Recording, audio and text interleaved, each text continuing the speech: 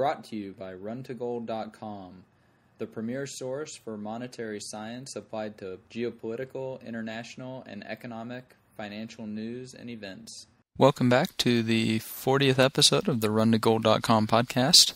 Today I was invited to speak at a book club at the Cafe Libertalia, and I actually got to choose the book that we would be talking about. So I chose What Has Government Done to Our Money? And The Case for a 100% Gold Dollar by Murray Rothbard. This book is a staple in Austrian economics.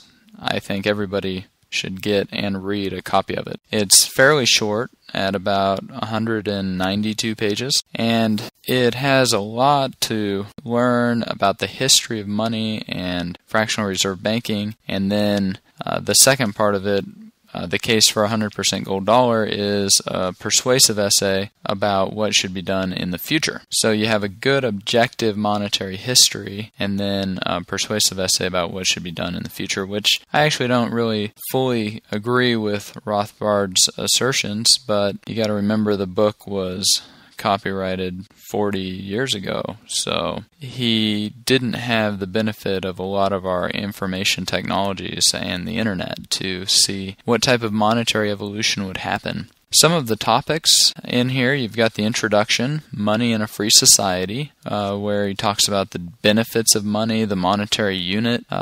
For example, our dollar came from the German Thaler, which was the ancestor to later currencies such as the Spanish dollar or pieces of 8. Then he addresses the problem with hoarding. Is there enough gold and silver to handle an economy?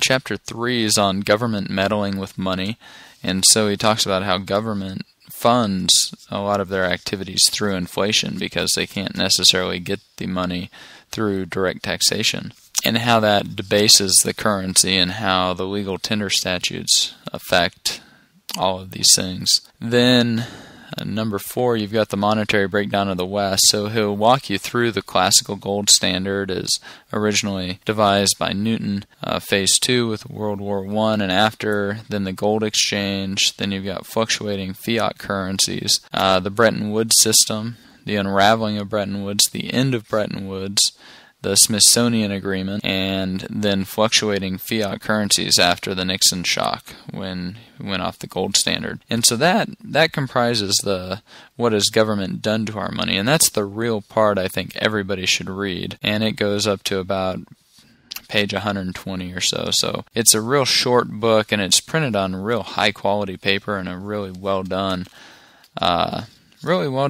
book that I think will make a great addition to everybody's library. So I recommend getting a copy of What Has Government Done to Our Money so that you can get a good history of money and currency and how it's evolved throughout history, and it gives a lot more perspective for your investing and things like that. Anyways, this has been episode 40 of the runtogold.com podcast.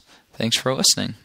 You've been listening to the runtogold.com podcast, the premier source for applied monetary science on the web.